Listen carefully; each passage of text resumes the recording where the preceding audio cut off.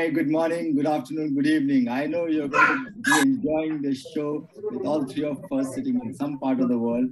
And therefore, I want to welcome you as good morning, good afternoon, good evening, ladies and gentlemen.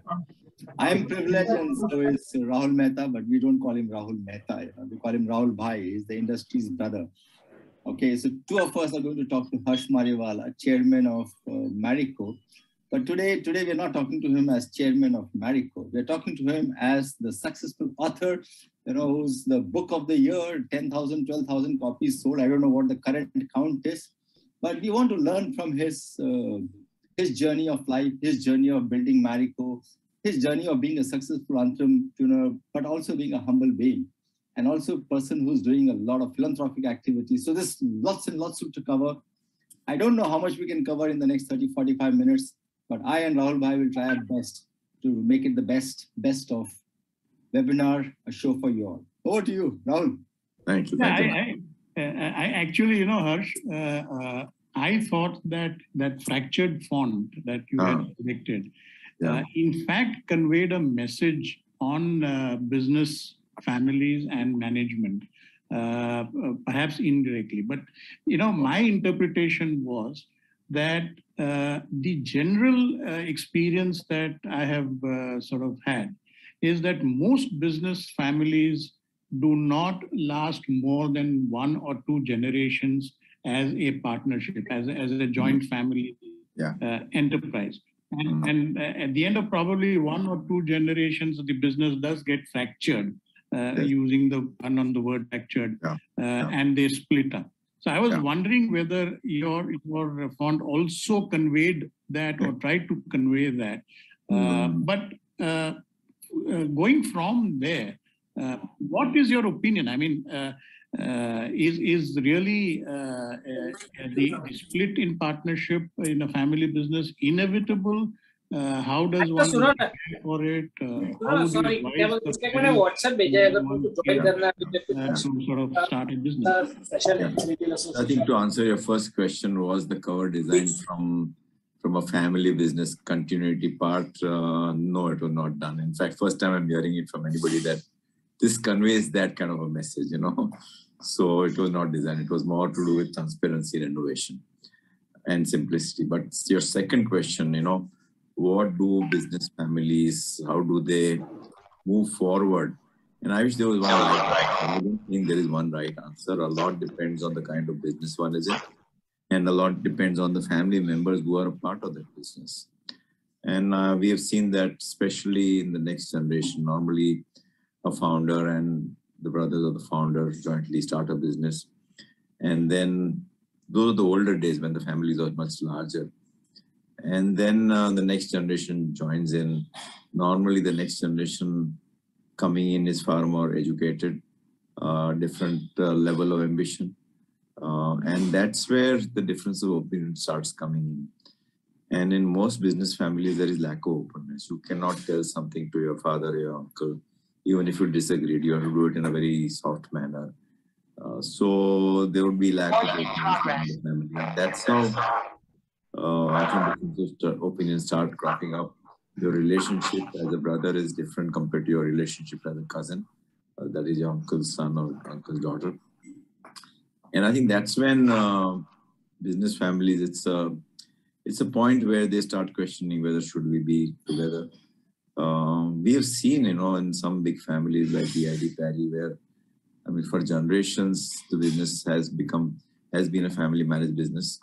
They have created strong mechanisms for it to continue that way in terms of the entry of a young person, exit of an older person who could become the chairman. So it's a very detailed kind of a code they have developed on their own. But I think a lot depends on the founder or the karta or the head of the family in terms of how that person integrates the family's views. And there has to be a very high degree of openness. And also evaluate what are the different ambitions of different members. Can they work independently? Ideally, each one should not trample on the other's toes, because that's where the difference of opinion comes in. And it's complex because, we compete with each other if you're cousins in the business. So you are at the same level, at a managerial level or or at a responsibility level, and then you are cousins, and many times you're staying in the same house. So those complex role relationships actually add much more. It becomes far more complex to resolve. And but I think the fundamental thing is, for any business family, you need to have a very high degree of trust and openness, and that has to be decided by the family through some sort of a code of conduct, which goes into minor details, because many times conflicts happen for very small reasons. What is the car I am having versus what is the car you should have as a family member? Who should get to talk to media versus who should not get prominence? And that's where the conflicts start occurring. And then if it is not open environment, then there's a lot of bitching and backbiting, and then all the professionals, they don't like dual reporting. So a lot depends, as I said. If for example, in a risky trading business where agility is important, you take certain position. Maybe a family managed organization is better equipped compared to a larger organization. And especially if there are many family members, then it becomes far more complex also. So I think the key thing is to identify the needs of the business, and then aspirations of the family members, and also define certain way of working together. If all that doesn't work out, then there are two ways of resolving it. One is a management separation, wherein you divide the company, if there are different businesses in a company, into different 2-3 companies. Each family member heads that business, or one family member heads that business. Other is a financial separation. It is painful, the financial separation. It can take time, but it's very important that one deals with such separation in a very mature way, because if you don't do it, then we've seen businesses getting destroyed because of disputes within the family, and the business has gone, but the disputes still continue, even the business has suffered. So it's very important to build consensus, and I've seen that ideally, working with a non-family member, some sort of mediator who everybody in the family trusts, can have an important, I think that is very important, because that person is neutral and that person is trusted by everybody, and that person is doing things in the interest of the larger family. So, but it's better that sometimes if things are not working out, better to separate, because then, we've seen when a lot of energies get unleashed when businesses get separated financially, partly because of insecurity, because you're now on your own, partly because of your own ambitions, and you're not thwarted by somebody else.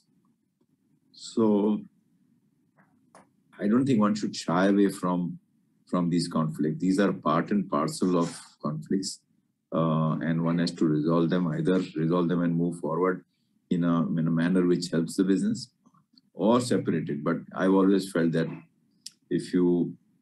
where do the interest of the family come first, or do the interests of the business come first? And I've always kept the interest of the business coming first, because if the business is managed from the right way, in the right way by the family members, everybody will benefit. But if the interest is from a family point of view, then you may put one elder who may be the eldest in charge of the company and may not be the most capable, and that could lead to a business getting impacted negatively. Yeah, Harsh, I think that's very well said. What's good for the business is good for the family, but so it is. What's good for the business is also good for the employees. So many a times, yes, we revolve and create organizations around employees and senior people and people who have been there for years. Yes. But you're absolutely right. Harsh, in your book, there's a lot of talk about you wanting to do MBA and aspiring MBA, and for some reason, not being allowed to do an MBA. And if one of your friend's son comes to you at 14 and 15 and says, what should I do? What should be my educational choices? What would be your advice to their son? So I think a lot has changed over a period of time. Those days I'm talking of when I was young, 50 years back, it was different. The businesses were managed in a different way. Today, the businesses are managed in a completely different way. The environment has changed. So I strongly feel that education is very, very critical. If somebody had an opportunity, depending on the strength of their individual in terms of technology or MBA or chartered accountant, I think that education has to be decided based on what you like doing and what is your strength. If you're good with figures, then Of course, you could be a good chartered accountant. If you're good with technology, you can become an engineer and then go into digital technology or a whole host of new technology which are coming up. But I think it's important that you learn much more. And that learning never ends. Even if you've done your studies, you have to go on learning. And I've seen many postgraduates, they think that they've done their MBA and that's it. They don't need to learn from others. But the learning is through all your life. And that means you have to search for meaning, search for opportunities, search for others' viewpoint, because every person has a blind spot. And many times you have to be humble and you have to just say that, okay, I don't know. Please teach me. In fact, Ramcharan, one of his comments was that you are a very good observer and a very good learner. I mean, segueing from there, Harsh, in today's world also observing learning is as good, or Googling and getting into the internet world is a better way to learn things? No, I think you have to look at all aspects of learning. You can do through Google also, but a lot of learning comes out of, in my own experience, has come out of my failures. When you fail something, you really think much, much more in terms of what could you have done better. And then you internalize that learning and you try and improve the same thing, what you failed in the next time. And that learning is far, far deeper than just hearing it from somebody or listening to somebody or reading a book or through Google. So I would say that, each person has a different way of learning. I like dialogues and I like discussing with others. Of course, I like reading a lot. And also my own personal experiences failing. But I think one has to be open to learn from various means and not necessarily from just one direction. I think he's just given me the title of his second book. Yes, I also failed. Rahul, writing one book was a big task. I don't think I'm ever going to write my second book. Rahul, he says that there's no failure. Either you succeed or you learn. Yeah. Somewhere in the book he says there's no failure. So there's no it has to be learn and learn. Yeah. Correct. Yes. But Harsh, do you find a kind of a contradiction? I think somewhere in the book you have mentioned that 70% of the businesses are family owned. And I won't say most, but innumerable entrepreneurs, very successful entrepreneurs, have not really had any formal management education. And that trend is continuing now. It's not that it was only in the 60s or the 70s.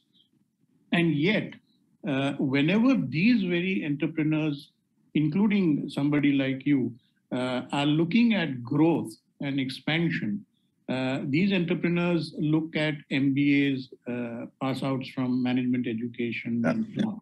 So is there a kind of a contradiction in this, or do you see this as a kind of a natural process? I think, again, an entrepreneur looks at what is required for the business. If the entrepreneur himself or herself doesn't have those skills, it's better to get those skills from others. I, for example, not good in technology. I can't understand technology.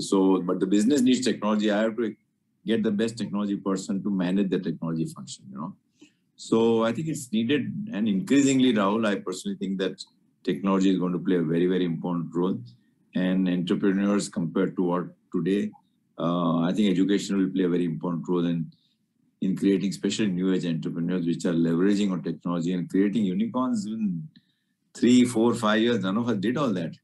It took 10, 20, 30 years for us to create unicorns, And we've seen the likes of Nykaa and Paytm and Zomato doing in 4 or 5 years, which is amazing, absolutely. So I think technology is going to play an important role, and I think the need for entrepreneurs to learn to study will be far higher in future compared to the past.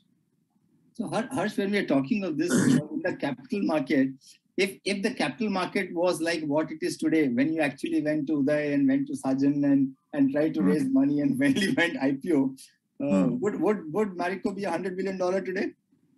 I don't know.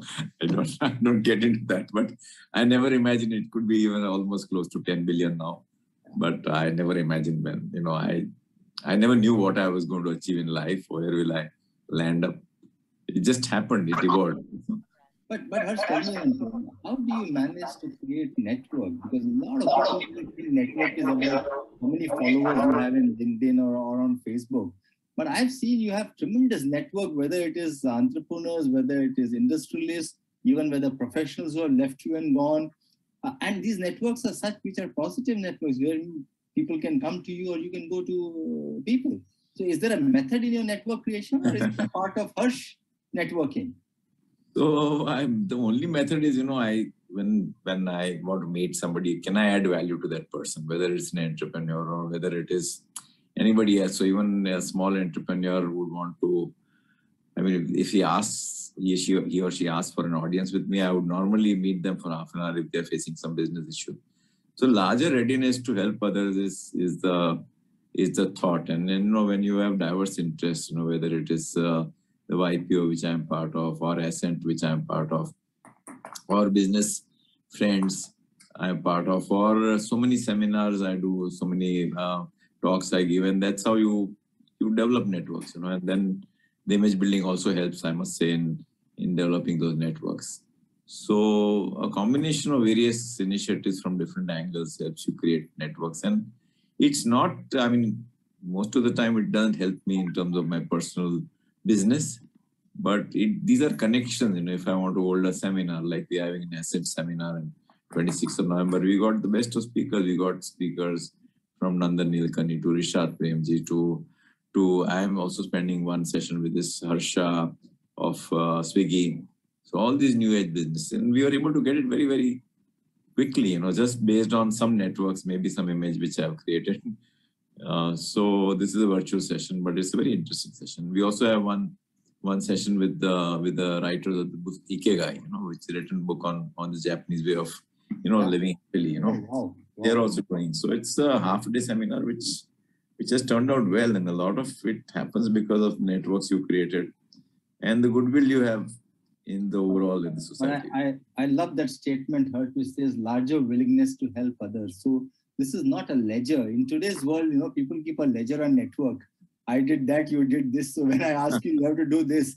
But this is such a simple statement, very beautiful statement, larger willingness to help others. And that time you're not having any expectations. We were together in college and I know you since then. You were always that extremely shy, introvertish, merging in the background kind of personality. And no one would have imagined that you would have become the Harsh Mariwala that you have today. Was there some kind of a dramatic incident or event which sort of changed your personality, or was it just a gradual evolution? How has this change occurred? No, it has been gradual evolution. There is no one defining moment where all of a sudden I have realized that I have to change. It's a constant process of learning and improving, changing. Yes, you're right. Absolutely. I was shy, introvertish, quiet. To some extent, that feedback which came to me also may have urged me to improve more, learn more, interact more. So it's been evolution over a period of time, but I never thought what I would do in life. I never expected what I would achieve. So it came from just, okay, let me try my best and then, go on trying, and whatever comes out will be well and good. Since you said use the word feedback, Harsh, how does one entrepreneur, especially if somebody is holding a majority in the company, decide to get so many independent directors, decide to get professionals, decide to go outside, is willing to take feedbacks? And many a times the feedbacks may not be the way you would want. Sometimes the feedback may be also negative. Okay, but the ability to first go and get feedback, and second is to face the feedback, and third is to work on the feedback and improve over it. How does one think like that, especially a promoter entrepreneur? So in my case, it was easy because I didn't know anything when I joined the business. I'm unlike Rahul, who did, I think, MBA in Bajaj, and I was just not able to get into Bajaj. I was not that bright enough. So my initial learning came from my employees, those whom I recruited, and still it comes from those who are working in the company at a lower level. So I think that's when I said that I have to learn from others, and I've learned a lot from them. And again, how do you take those critique, when somebody says that, instead of doing this, do it this way. If I rejected that, even if I disagreed with that and rejected completely, and gave that signal to that person will stop giving me feedback. But if I told that person that, thank you for giving me feedback, yes, you have a point, but maybe I have a different viewpoint, but you continue giving me feedback, he will again come back to me. So it's very important how critique is accepted and how it is given. And then, every person, I strongly feel that, has blind spots, and I have had multiple blind spots in various things I've done. So when you're not sure, then you go on asking the relevant people who are better in that particular area, and be just humble enough to accept that, not to say that you have to accept it blindly. Ultimately, you are owning that decision because somebody else has said. That doesn't mean that the decision is not yours, So you're not abdicating the decision, but after hearing that viewpoint, you realize that yes, that person has the valid viewpoint and I agree with that viewpoint. So it becomes my decision finally with his help.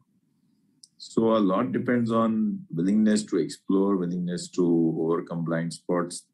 But I've seen in Indian businesses, many CEOs, they think they know it all. And the moment a person thinks that he knows it all, I think that's the start of the downfall, because you will have blind spot. You've seen it in groups of YPO forums where you interact with others. Others always have a different viewpoint because they're coming from different background, and you have something which you didn't realize, but that person has realized that you overlooked this part. In fact, how do you accept this situation where you were very strongly of an opinion that X needs to be done, and your CEO or your team says no, Y needs to be done, and following your philosophy, you sort of accept that okay, you do it the way you want, and then it turns out to be wrong. You turn out to be right in hindsight. It happened in the past. So, some extent you have to give a little bit of freedom, but can you de-risk it? So many times that risk of taking a decision, if it is not very large financially. For example, in case of launching a new product, I may say, I don't agree with you. You are stuck. Now, there is no way you can find out the response to a new product through market research. You have to ultimately test it out in the marketplace. So you may say, okay, let's test it in Mumbai City, or let's test it in a chain of retail stores like DMart and see what is the response. So at least then you are sure whether, whether is he right, am I right? So break that resistance by experimenting, prototyping on a smaller scale. I think that's the only way, because many times there is no right answer. Ultimately it has to be tried in the marketplace, especially issues relating to consumer. Consumer is very complex. Many times the consumer themselves don't know what they wanted. They have not realized what they wanted. Unless they see it, you will not know what you're offering. Harsh, many a times in the book, you have taken strong stands, which I call it as a conviction of the founder. And especially when it came to Mr. Dadi Seth's call to you and the HUL buyout and how you refused it. I mean, today businesses are being made to sell, okay? Whereas you held on to business to create a larger business, okay? How do you see that conviction of today's founder? I met a founder yesterday who said, I'm creating 19 brands over the next 10 years.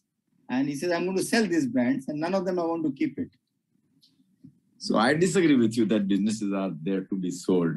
At least I have a completely different viewpoint that if you have a business which can survive from a long-term point of view, the businesses should be there for perpetuity, and especially in the sector we are in, FMCG, we have seen many companies which have gone on for last 200, 300, 400 years.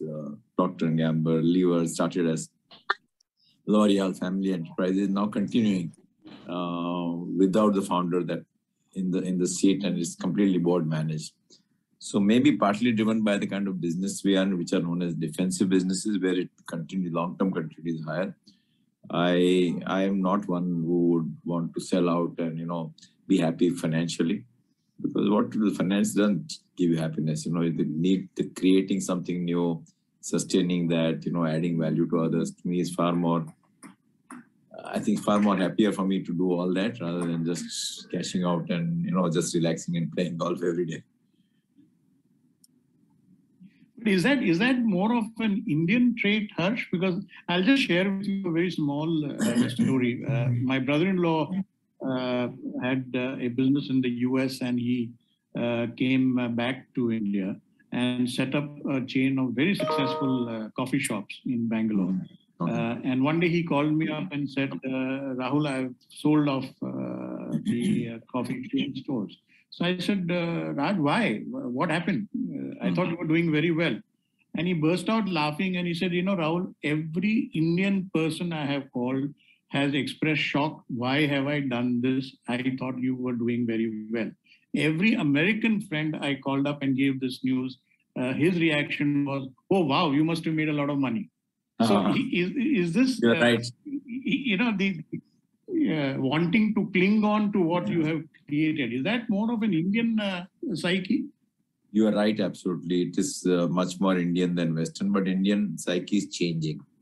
With the new generation coming in, they want to create a business. And many of them are serial entrepreneurs, where they build a business. They are more, I would say, hunters rather than farmers. They don't want to continue from long-term point. They've created a business model, sell it out, start one more business. So it all depends on the mindset of entrepreneurs. And some very few Indian entrepreneurs would just want to cash out and be financially happy.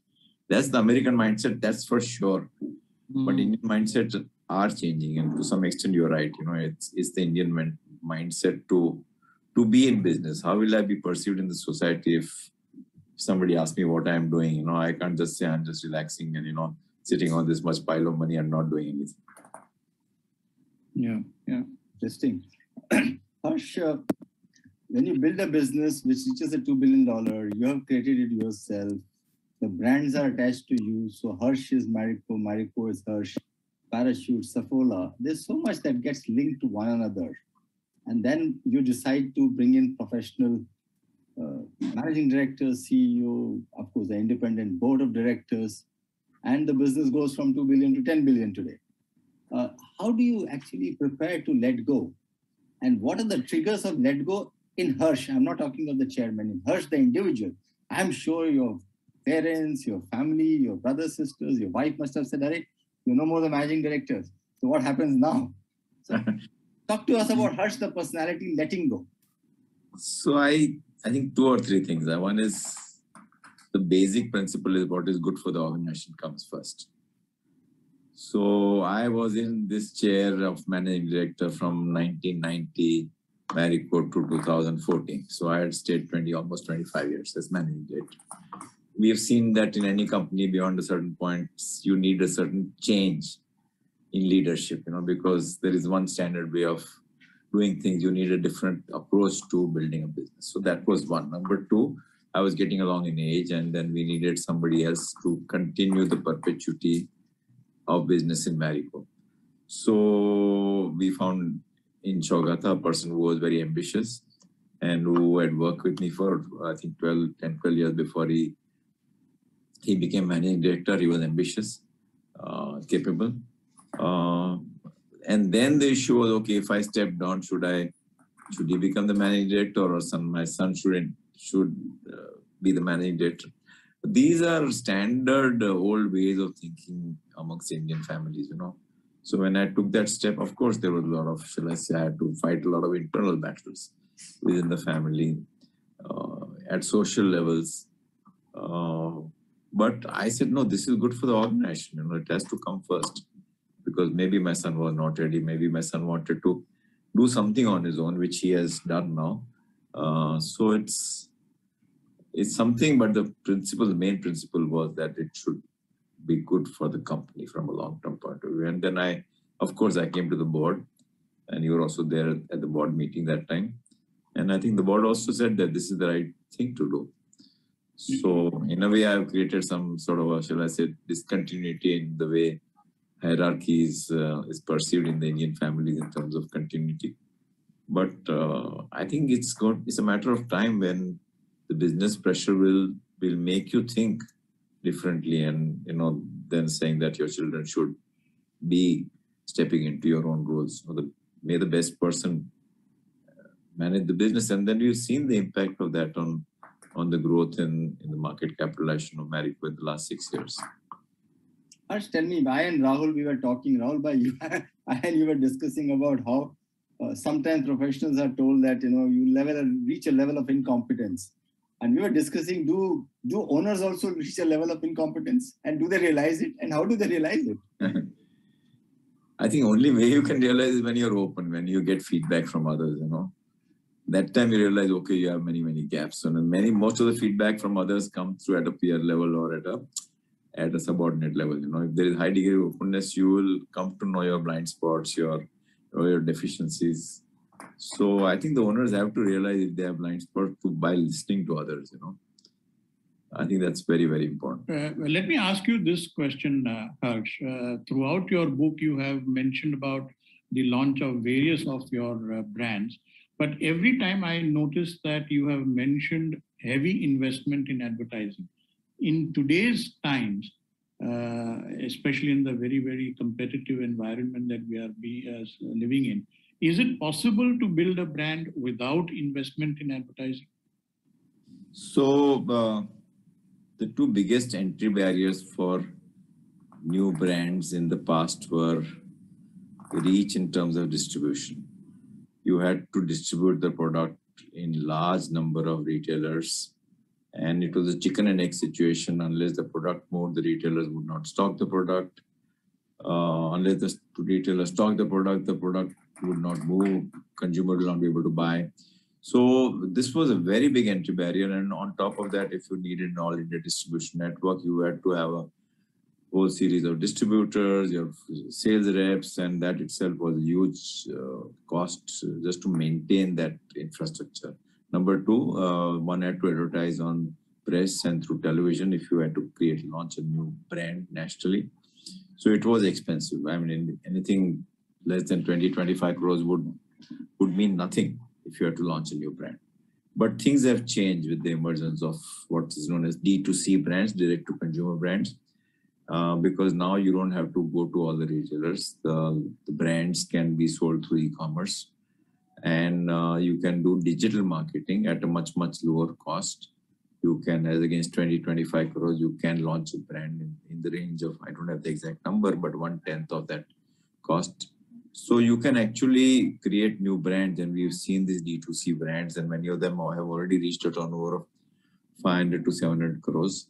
Within a period of 4 or 5 years, brands like Mamaearth and many others, Avadam tea, and there are so many. Just Herbs we bought, Beardo, which we bought about 2 years back, has become 100 crore brands through mainly D2C without big investments in advertising and distribution. So all of a sudden, this is the future of FMCG in terms of going in a different direction, because the entry barriers have gone down, but you can only sell it through the e-commerce, which today forms about 10% of the turnover of the FMCG products.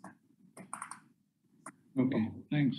So it's actually the reverse of what I had thought. That I had initially thought that it's today you need to spend money on advertising if you really want to break through the crowd. You can do it still through the main means. If you have to do it, then of course we'll have to spend a lot of money on advertising. But but the newer brands, they can do it on a smaller scale. Those entry barriers are gone. You spoke about modern retail.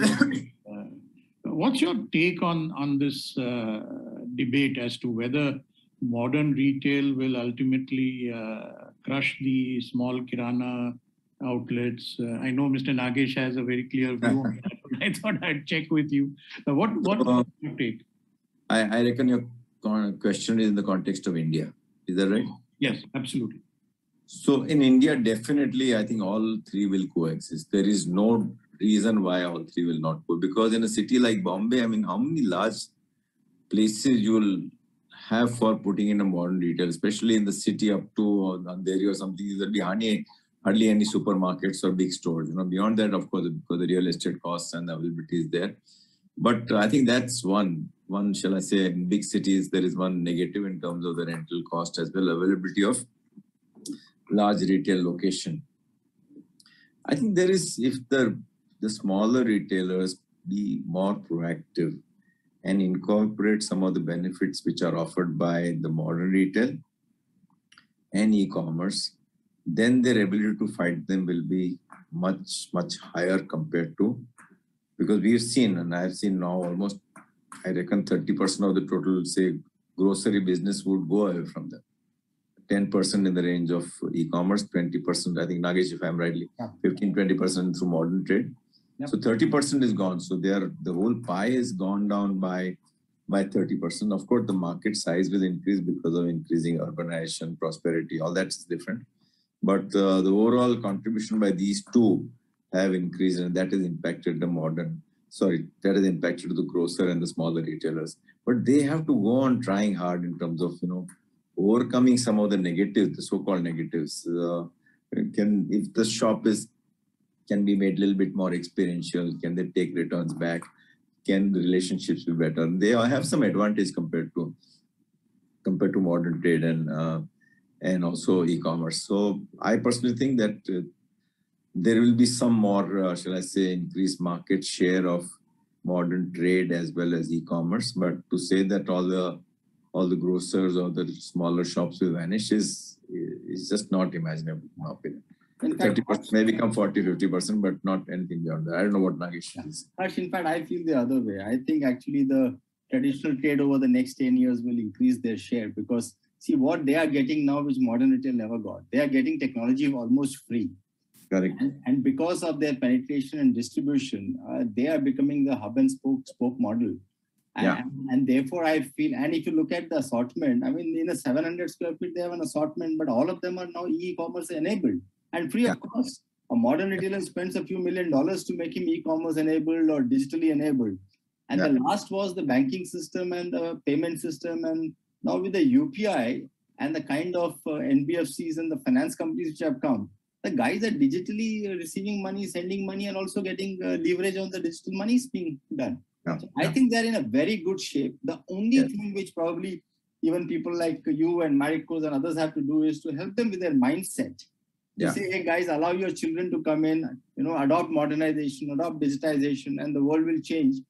I'm seeing a lot of that in my work at TRRAIN, and I think I'm a very positive guy on traditional retailers actually becoming more modern than the modern retailers themselves. Because when they become so, they are the only ones who know their customer very well, plus know everything else. Modern retailers don't know their customers at all.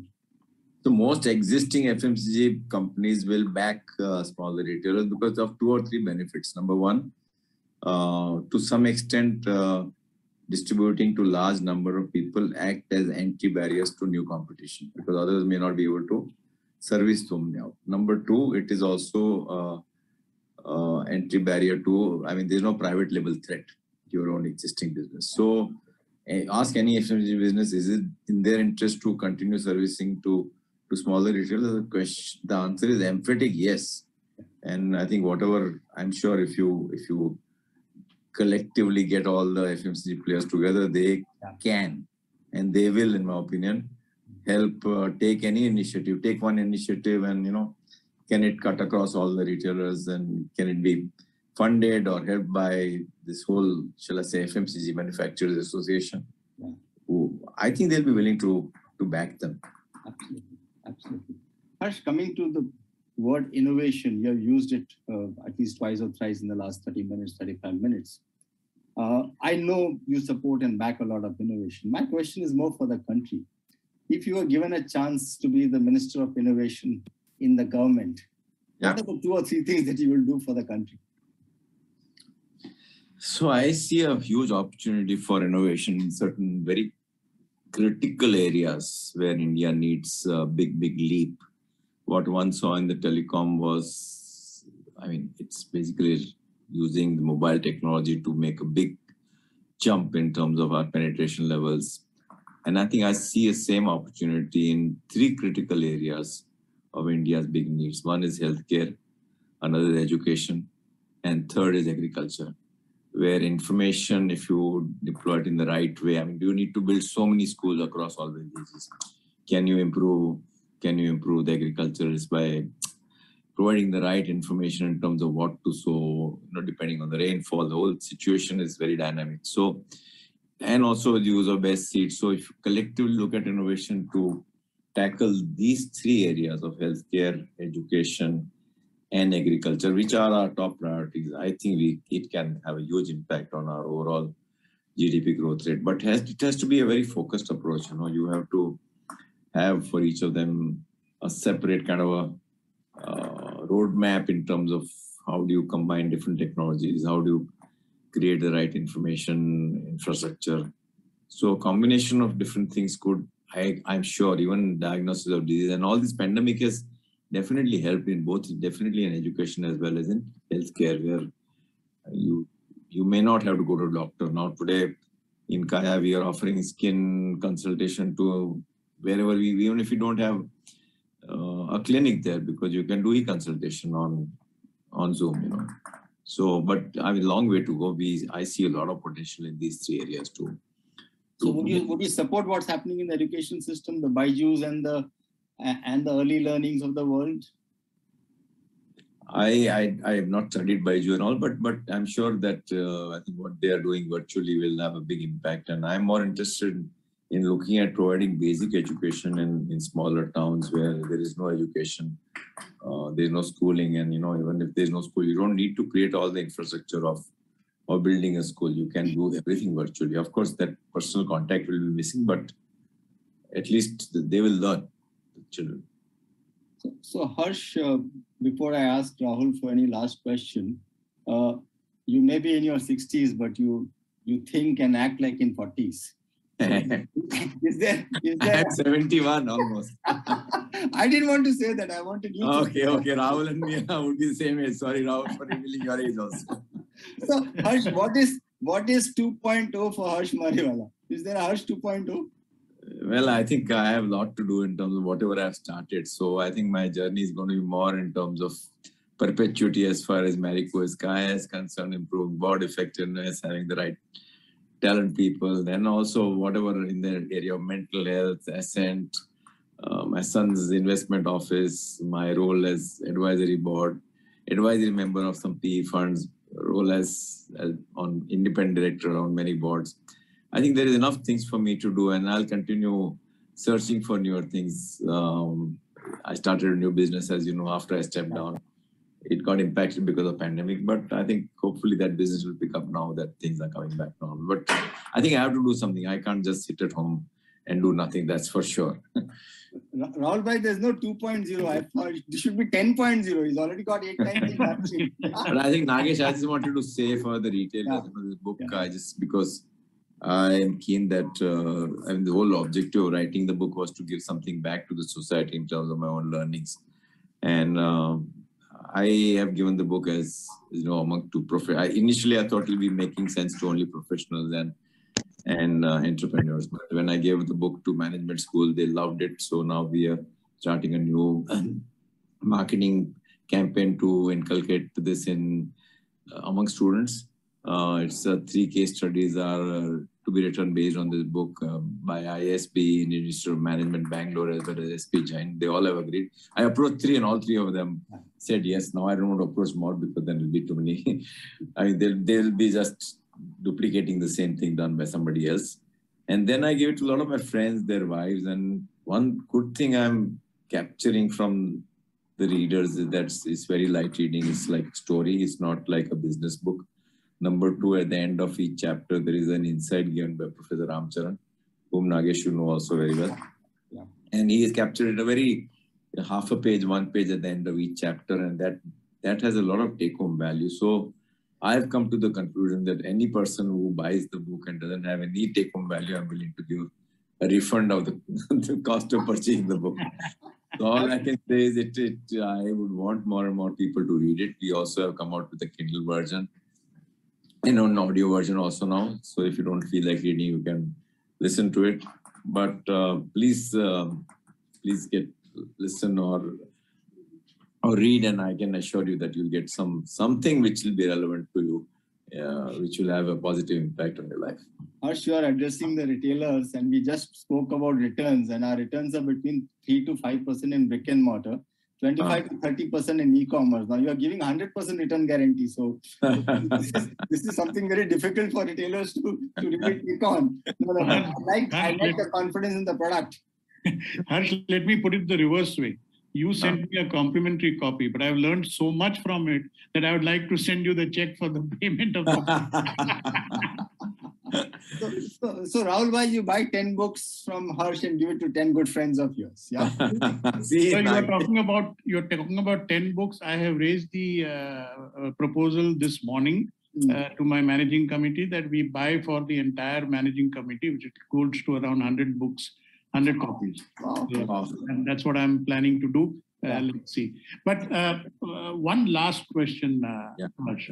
I had several other questions, but I think Nagesh is pointing out to the clock.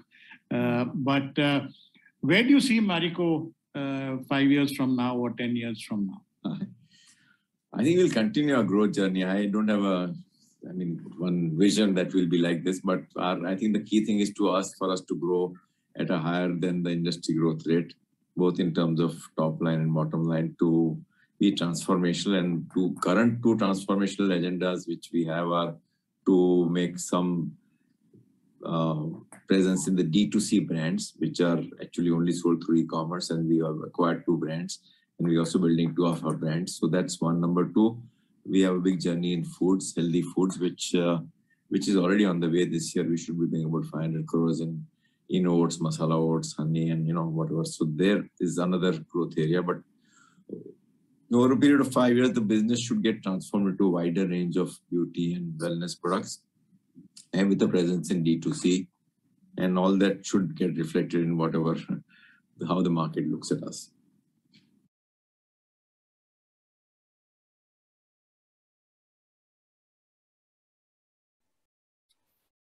Ladies and gentlemen, that was Harsh Mariwala for you. Yeah. The more and more I and Rahul bhai questioned him, spoke to him, the more we realized that 45 minutes is too short. And especially when you have a book full of so much of small nuggets and so much of learning. We could go on and on and on and on, but we still have Harsh with us for another maybe a few minutes, 15, 20, 30 minutes, depending on the questions that we get. And let me not waste any time and get on to your question. I have the first question coming from Sanjeev Mohanty, the Managing Director of Levi's in India. And we're all very proud of Sanjeev because he's just been appointed as the CEO for America. And he is now probably our export to the world of fashion globally.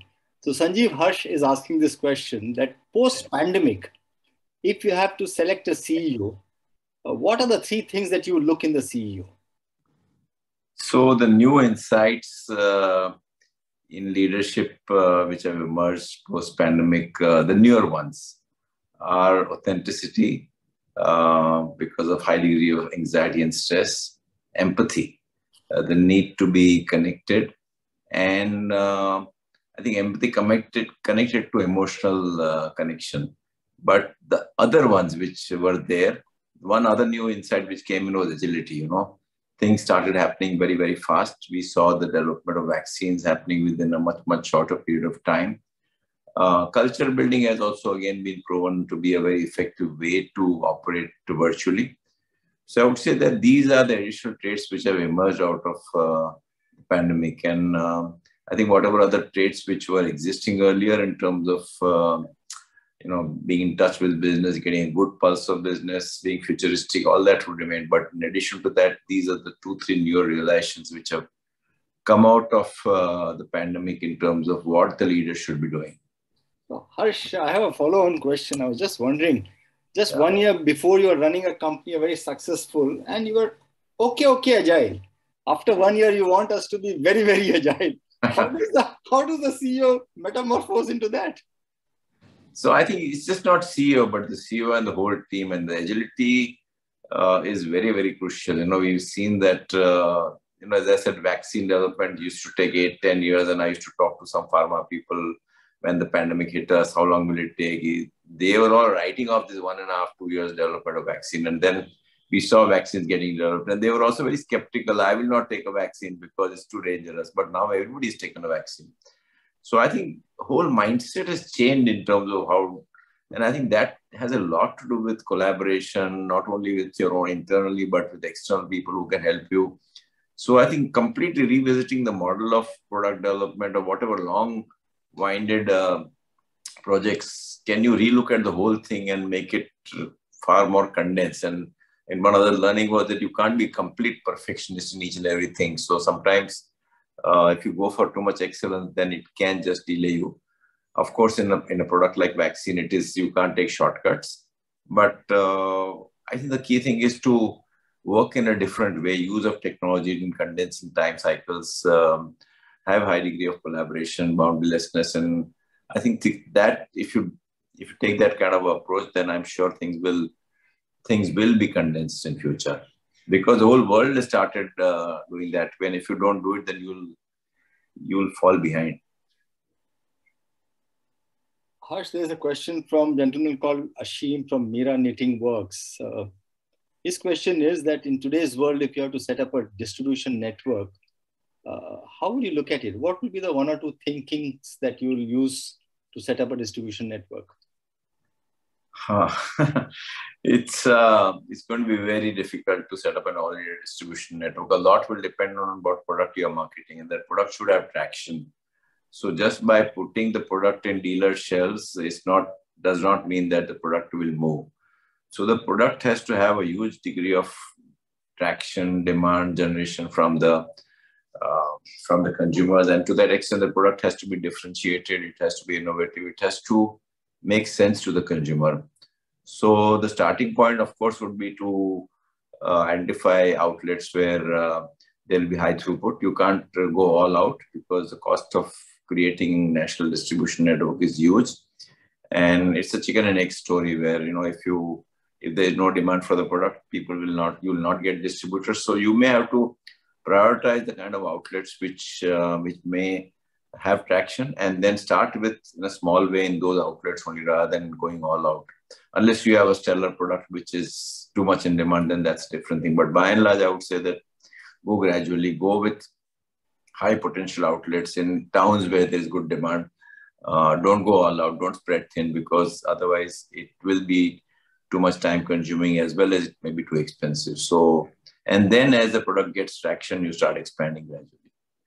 Well, there is a nice comment. I want Rahul bhai. The comment says that, how are you always on Twitter? I mean, they're wondering that just now you said you work so hard, you have 10 things. Rahul bhai, are you also on Twitter? So do you really work, or do you always be on Twitter, Harsh? No. Twitter takes some time. I'm not saying it doesn't take any time. But a few years back, everybody was saying you're not on social media. So I said, okay, let me try only on. I'm not on LinkedIn. I'm just entered Instagram, but I am not on Facebook. So I said, let me try with Twitter, and it has had a good response. I mean, I've had more than 900,000 followers. Yeah. It's something which I enjoy doing, and I spend some time on it, but not too much time. You know, Harsh, you can be an influencer and blogger and make a lot of money by the side on this. No, that was not the objective. Want him to make even more money, Nagesh sir? I'm just saying. Oh, so there is another interesting question which has come. Say, from a long-term perspective, a founder has to tell his son, what are the things that the young leader should excel in? I think this looks like an elderly gentleman who has a son in the business or coming into the business. What will be your advice to that young generation? So I am very clear that every person has some God-given gifts, and many of us don't know what our God-given gifts are. So the first step I would say is to identify your gifts. What are the strengths you possess, and need not be the strength the father may have, And then tailor make your career, your whatever business, whatever you want to do in life based on your strengths. No point pushing children because it's a family business if the son or the daughter is not interested, or it's not leveraging the strengths required to succeed in that business. Then let that person start something else. Let your son start something else. But I think the key thing is, I strongly believe a lot in a high degree of empowerment. Let them choose some vocation, make some mistakes, fail, learn. If they want to join the family business, most welcome to do so. I'm not saying no, but I'm saying that base your career based on your strengths, because if you do that, then You'll enjoy your whatever you're doing. You will not have issues of work-life balance, because if you enjoy your work, then there's no question of work-life balance. Everything is good fun, and you enjoy your journey. So I think that's my advice. Harsh, this work-life balance, Sadhguru says that there's nothing called work and life. I mean, yes. Work is life and life is work. I agree with him. Yeah. Harsh, there's another interesting question. It says the way e-commerce and these funded companies are taking over brick and mortar, and maybe this gentleman must be from the health industry, must be talking about how Pharmacy has bought over TheraCare and things like that. He's asking, what do you think over the next 5 years? So, I mean, will these online companies, the new age companies with so much of funds, will the others survive? At least I can answer on behalf of FMCG companies. I don't think FMCG companies are vulnerable. So I don't see any threat to FMCG companies which would get acquired by the new age companies. But if there's a threat of their existing because of some new technology, or because they're not able to cope up with the new age companies, then they may sell out. In case of, I think, TheraCare, from whatever I met the owner, and I think it was more to do with his old age, and he just wanted to earn cash, and it made sense for Pharmacy to buy over TheraCare because it was complementary to the model. So it was not arising out of a threat, but it was. I thought maybe at least if I know it right, they would have sold it to somebody else. So they wanted to anyway. They wanted to sell. So I don't think it was a question of the new age companies grabbing up some old age companies. Ideally, it all depends on the kind of business you are in, and to what extent are you threatened by these disruptions. And if you are threatened, then there are chances of you either being acquired or going bust. Well, that was a fairly straight and a hard-hitting answer, Harsh. I think a similar question, but from a different aspect. Looks like a manufacturer. He's asking, saying, I'm a contract manufacturer. Do you think FMCG industry will continue to depend on contract manufacturing, or with the kind of funding they have, will they go on to their own? And is there an opportunity for expansion and growth for contract manufacturers? I strongly believe that organizations should be doing things where they are able to add value. And in an FMCG company, or any FMCG company, manufacturing doesn't add too much value. The value addition happens through marketing, through distribution, through product development, through innovations. And most of the FMCG companies have gone into manufacturing because of some tax benefits, in the Northeast, or earlier in the North, in Uttaranchal and a few other states. So ideally speaking, given an option, I would not like to have a single manufacturing unit. I would like to subcontract everything, because it's something where we are not able to add value. So to answer the question, yes, I think the dependence on contract manufacturing will continue, because most of them want to concentrate more in the area of product development, innovations, marketing and distribution. Now, whether you should expand or not, that's something which will depend on the demand-supply situation, with whom do you have networks, which FMCG manufacturers. So that's something which you may have to go deeper and find out whether you have buyers for whatever you want to do in terms of manufacturing. And in that also there may be competition. So it's not that just because you have a capacity, you will just sell it to one manufacturer. Manufacturer will also look at who else can supply in terms of quality assurance, in terms of rates and things like that. Interesting. There's a gentleman called Mr. Tinkesh Punjabi. I think he follows you probably on social media and probably knows you also. And his question is, say that with the kind of listing that Nykaa has seen, where do you see Kaya 5 to 10 years down the line? Nagesh, you should answer that question. Our business model is very different. It's a very tough business, and we have to perfect the business model. So I don't want to give any speculation as far as Kaya is concerned.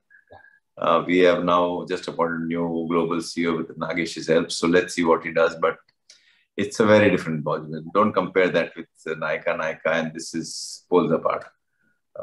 And there the business model is in Kaya is difficult, much more difficult even than Marico. So let's, I don't want to give any comments or assurance saying that what in terms of future of Kaya. Rahul bhai, I know you had only 45 minutes shared with me for questions. Before we close, I know it's 6 o'clock and we had planned to close. Do you want to ask any question? Otherwise, you'll say, Nagesh, ne time now. Chance nahi diya. Asking your classmate a question in public. No, I think I'll keep the secrets of Sydenham College between him and me. Yeah, that's true. No, Harsh, I think it was really, really fun talking to you. I have known you for more than a decade, learned so much from you. And I have people who are commenting saying that you can continuously learn from Harsh. And I think it's a privilege that others have got listening to this. And once you put this onto the regular channels, I think there'll be lots and lots of listening. Due to Zoom restriction, we had allowed only 100 people to register. So wishing Harsh, you and Harsh Realities, the book, all the best. And once again, thank you for taking out the time and being so candid and so honest and frank in your answers to our viewers. And looking forward to many more such interactions. Harsh, thank you. Thank you, Nagesh, and thank you, Rahul, for thank you. I enjoyed our discussions, and all the best to all your trained members. Thank you, sir. Thank you. Thank you, Harsh. Thank you.